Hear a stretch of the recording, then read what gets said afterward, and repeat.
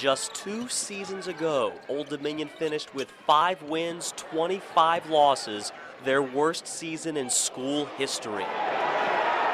Well, that was my first year. This is my 3rd year now. It was tough.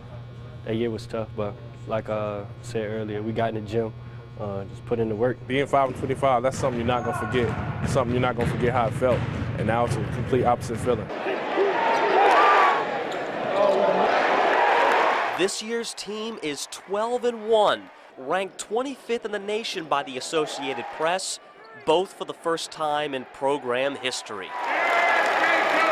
It's a little bit of surprise, but you know, it's impossible. It's not just hard, it's impossible to compare eras or from one year to another. We're just happy that I guess we've been playing well.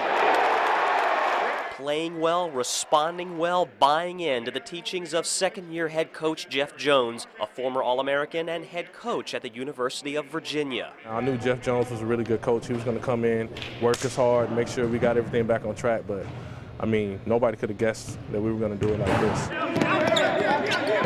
It's a turnaround the players credit to more intense practice sessions.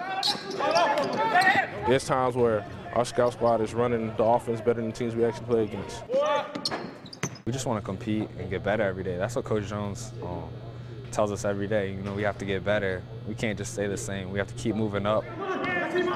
And also a turnaround the team intends to follow through with. It's not as if we had moderate goals. I mean, we had, I would characterize ambitious goals, and we don't talk about them a whole lot, but we want to be as good as we can possibly be, and I think that bar is pretty high.